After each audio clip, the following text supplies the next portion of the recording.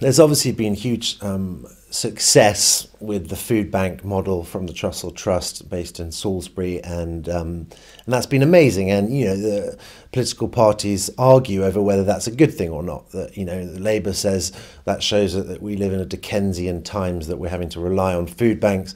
David Cameron says it's a great example of the big society, and you know, that's a sort of intractable, polarised social debate. I think the Beazer model works fantastically well at any size or scale. And the Beazer model is basically connecting haves to have-nots.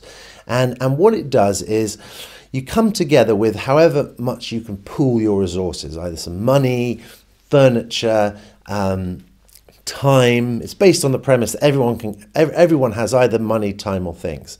And it connects those things to where there is need and prays in for the right proportions.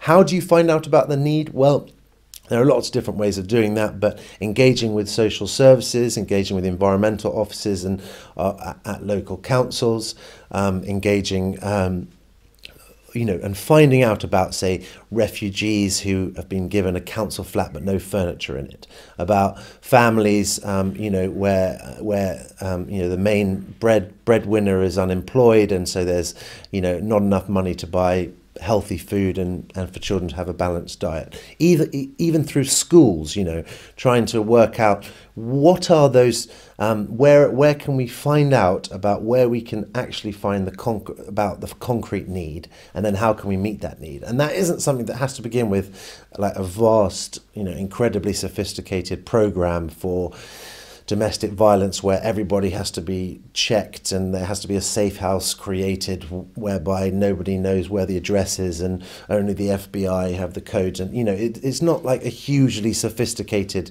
model, which there needs to be in a domestic violence situation. But, you know, in something like the Beazer, you know, connecting haves to have-nots, I think sort of starts at a micro scale and then moves up. So I think that's something that people can get into, you know, pretty quickly and pretty immediately.